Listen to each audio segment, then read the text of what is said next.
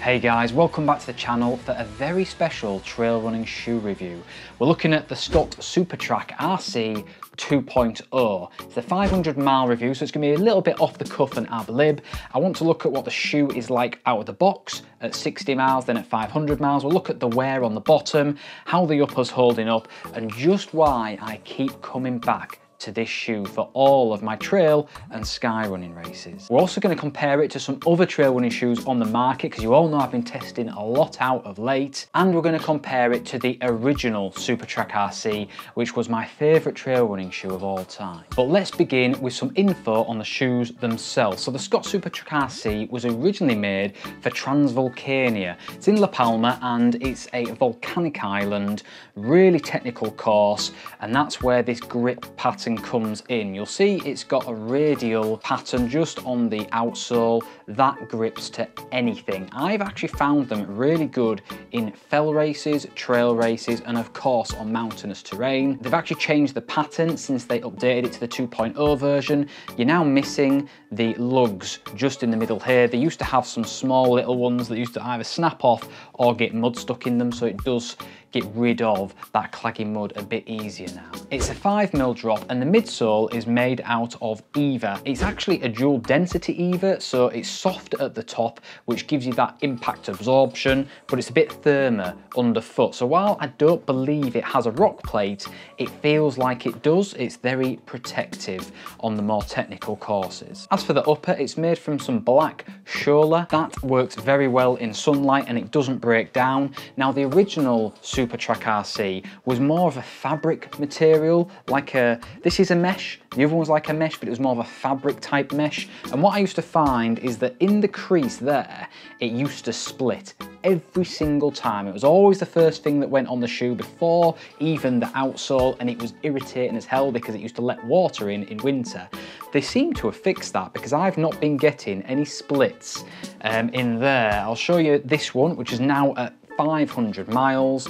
As you can see, you get a proper toe off there, but there are no cracks in the material at all. This makeup comes together for a really protective, comfortable shoe. And talking of comfort, we need to discuss the width.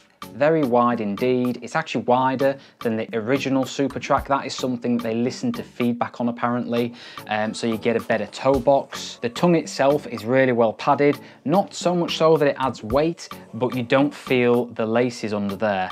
And actually the laces themselves deserve a mention because they're probably the best laces I've ever had in a trail running shoe. They don't slip and they don't even need a double knot. I've never had them come undone once in a race. They fit true to size. I'm an 8.5 UK, and that's precisely what I buy in the shoe. Let's compare them very quickly though to some other trail running shoes on the market and explain why you would buy these over others. So the Scarpa Rebel Run is one I've mentioned very recently. I questioned whether this could be the most underrated trail running shoe of 2021. It is a corker. However, I had issues with stability around my ankle on this shoe, and I couldn't figure out why. If you have a look at the upper, just see how flexible that is in the ankle. Just around there, a lot of movement. Now for someone like me who pronates and has a lot of knee movement, that can be an issue, and it's proven the case. Whereas if you look at the Supertrac RC, it takes quite a bit to move that. Now this isn't uncomfortable by any means, and bear in mind these are new out the box. These are after 60 miles, so you've got a little bit more movement in there. They've certainly freed up and moulded to the shape of my foot, but I still got that secure hold in the upper. So if we compare them as well to the Adidas Speed Ultra, you'll see the same thing again. Look how much that moves in the upper, and that's fantastic for if you want a breathable shoe and if you have a secure footing and no issues like I do with pronation.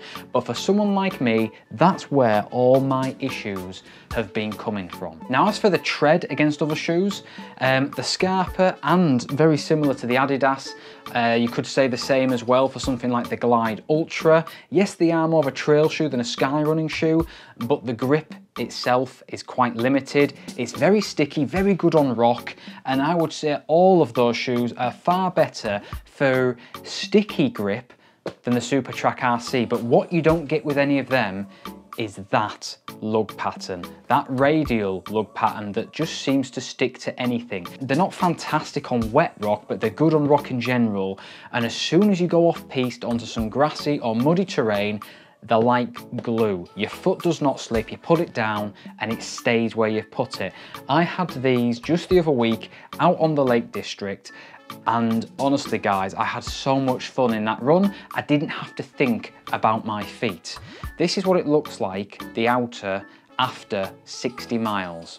So you'll see that the lugs are all still there, perfectly fine, and the lug depth is very, very similar to the new version of the shoe. You'll just notice a little bit of wear there on the outside, which is because of my striking pattern. However, if you go to 500 miles, and this is where the problem starts a little bit with the shoe, it turns into a bit of a pancake.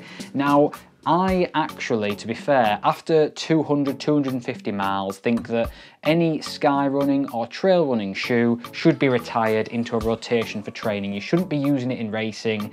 It's just not going to have the same grip, and it's not going to be the same shoe as it is intended to be. And you can see there, I've completely worn the lug away after 500 miles. However, I still wear this shoe around my local trails and when I don't need the grip and if I'm on softer ground. The problem I do have is that this Eva has completely squashed down now. I get very little support, I get very little support out of that. When you compare it with the one that's at 60 miles, you can see precisely what I mean. It's like a boomerang there, and the Eva overlay has actually flattened right down into a pancake. But one upside to the longer mileage in this shoe is it does get better with wear. If you take it out the box, you might find it a little bit stiff and hard to get used to initially. It takes 2 or 3 runs to really break it in, and with every run after that, it just gets better and more like a slipper, to the point where actually, if it wasn't for the fact that this pancake outsole meant that I had sore calves at the end of a longer run, I would want to wear this more than the ones with the better lugs because they feel and slip on just like a slipper. Now with the original Supertrac RCs, the outsole broke down much quicker, and as I mentioned, the other problem you had was around the edges there on the upper. They broke down after probably 200 miles. You'd start seeing that crease cracking, which is a major problem. That doesn't seem to happen with the new version, so that's a big bonus for me. But what do I actually use the Scott Supertrac RC for? Well, fell running in winter, spot on for that. If the lug depth has worn away through the summer and there's not much left, then they can be a bit short, but they're still good for the more traily fells. Trail running, perfectly fine. In all honesty, it doesn't quite give enough back if it is a completely flat, non-technical trail, but for something with a little bit of technical ascending and descending, or where you do need grip, they're spot on for that. And general day-to-day training, to be honest, it is probably the only all-round shoe in terms of seasonal, what you're going on underfoot and distant. You can do it all. The only one thing I would say is that lug pattern on the bottom needs protecting. That's the magic of the shoe when you get into the sky running races, and if you wear that down, you lose it. So you can't get it back, as you can see with my 500 mile shoe. And this is actually the reason I came away from the shoe for a little bit, because I was just sick of having to constantly buy a new pair when I was coming up to a race. I would recommend that you save the shoe for racing and that you save it for those runs where you really do need them. Try and wear something that doesn't wear down as fast in training and go back to these for the races. Which leads me nicely onto the pros and cons. So we'll begin with the cons because there's very few of them. As I mentioned, lug pattern wearing down quite quickly. I would say it's got 200 miles maximum where you'll want to be racing in it. The Eva midsole does break down to a pancake, which makes it impossible to running for more than maybe 4 or 5 miles after you get past 350 to 400 miles. And finally, the price. It's been around for 2-3 years now and it still retails out at more than £140 and it's impossible to find for less than 115 including delivery. So it's still a very expensive shoe considering how long it's been around, but for me that speaks volumes of the quality of the build. Let's go to the pros. So we'll pick the new one to show you. Radial lug pattern is perfect for all terrain, whether that's sky running, fell running, trail running, which goes straight into the second pro. Mixture of terrain and distances that you can run this thing on.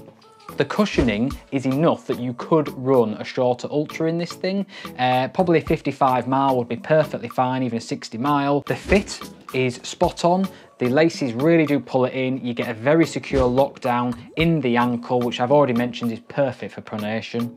And the toe box is wide. You won't have any issues with your pinky toe, and the middle of the shoe is ample wide enough as well. And of course, I've already mentioned it, but the variety of terrain, distance, and types of races you're going to be able to use this shoe for is great. For me, if I didn't have the Scott Supertrac RC, I would probably have to have 2 or 3 shoes being rotated for the different types of races and seasons that I run in. With the Supertrac RC, I could have that as my go-to shoe and only run in it. So in conclusion, the Scott Supertrac RC 2.0 can be running in races up to 200 to 250 miles. Beyond that point, I would use it more as a training shoe, and I'm still using it even past the 500 mark because the upper's still good, and while the grip has really worn away, it's still good on my local trails, as long as I'm not going over the 4 or 5 mile distance,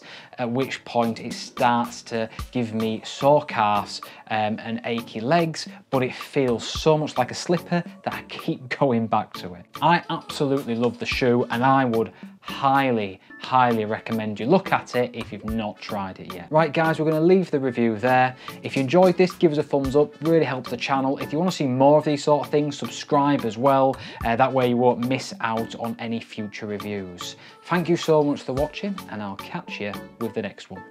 See you later.